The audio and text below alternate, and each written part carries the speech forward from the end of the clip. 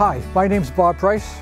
I've lived in Richmond for about 35 years, and I've been growing roses throughout that whole time, right here in this garden. I love my roses. I'm a member of the Vancouver Rose Society, and in fact, I'm a past president of the Vancouver Rose Society.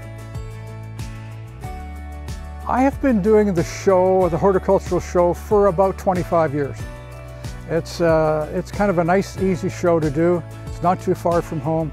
Flowers get there easy. You're kind of in and out and can leave them all day. The best way to, if you don't want to get into rose gardening, would be to go to join a rose club or a gardening club and go around and look at the different roses that people have in their gardens and see how well they grow and see what excites you. Go see what you like, that's the key part, and then pick what you like and put them in the ground and just try things.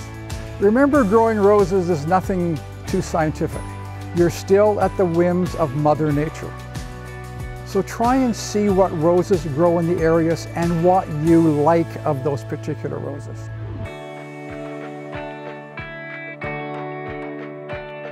When you're going to cut a rose, go down to a leaf petal just above the leaf. Now, what you're looking for is something called a forcing bud. In other words, it's a swelling on the inside of that flower petal. And that's where you would cut that bloom, right there. So close to the petal, so it's still there. And then take that back to your bucket of water. Have your bucket of water handy nearby.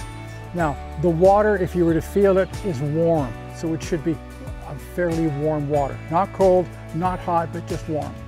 Take the rose, cut it underwater, and leave it there.